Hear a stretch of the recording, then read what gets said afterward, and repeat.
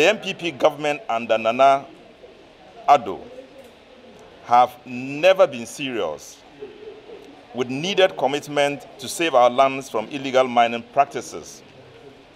The utterances of the former Minister of Environment reflecting the true state of the affairs suggest that the chickens have come home to roost.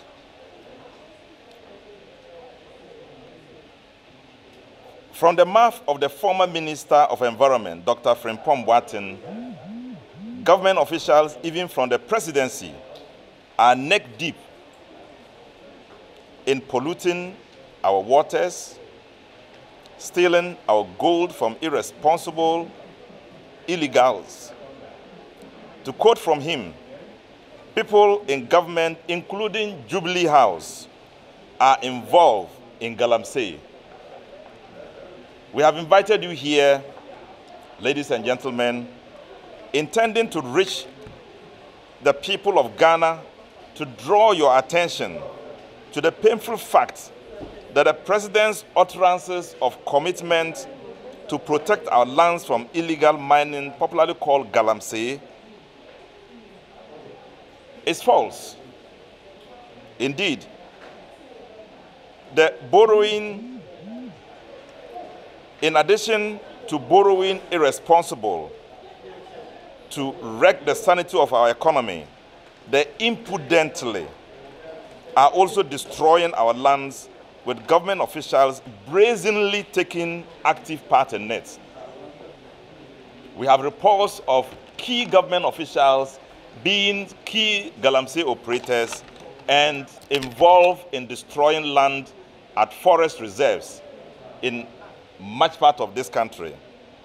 We wish to call on the government on this call to investigate the allegations made by the former Minister of Environment. It is also our expectation that government must desist from joining huge illegal migrants and the many unpatriotic Ghanaians from mining illegally on our lands.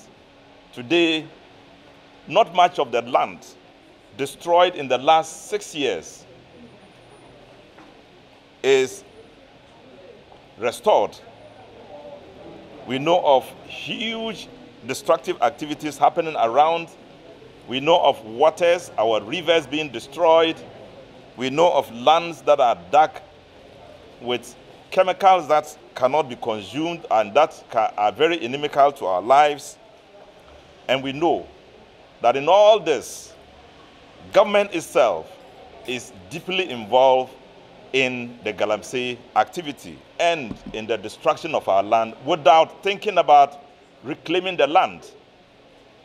We are very sad that at this stage of our lives, the government will take the lead amongst other illegals in doing what they are doing.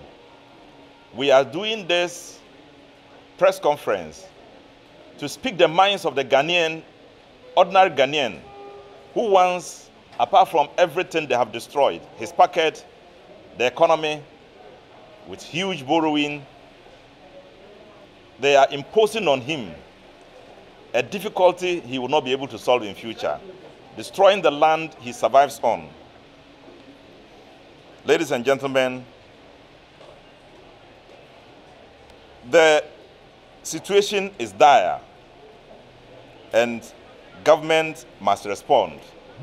The practice of dumping dangerous waste in our waters and pretending to be protecting our lands is now known to be a falsity. And we'll call on you to work with us to bring attention to the government and to let them know that we know what they are doing and that we are very dissatisfied with everything that goes to destroy our land and the pretense demonstrated by government itself that they are protecting our lands when the lands are in their hands throughout the country, being sold to them, being destroyed by them all over.